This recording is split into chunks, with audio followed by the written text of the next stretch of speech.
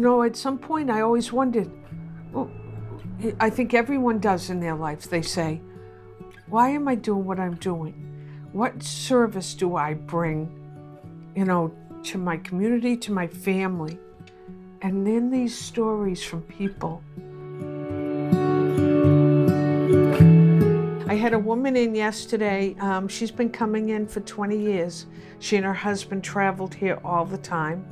And she recently lost her husband within the last 2 years and was able to come up. We shared a hug and a story. Those are my favorite customers. I've met wonderful people, and I hope that I've made a lasting impression on them. And I think that's what the store does for me.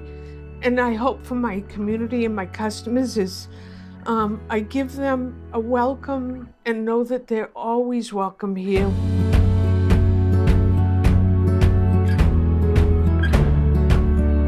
My name is Pauline Bresnahan. I own Pauline's Gifts. We are a small little gift shop in the America's oldest seaport, beautiful Gloucester, Mass. I am a decorative painter.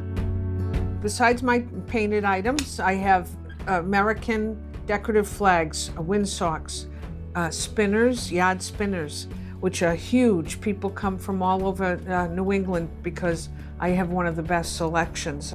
We carry jewelry.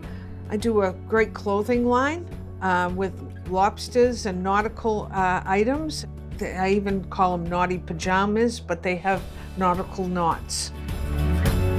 People love my line of little figurines for the holidays, Halloween, Thanksgiving, and Christmas. And I have a local sewer that I've been working with for 20 years.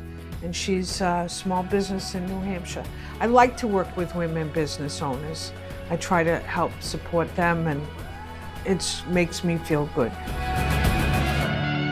I want people to enjoy it. I want, when people come here to Gloucester, I feel like through the store I'm an ambassador to my city.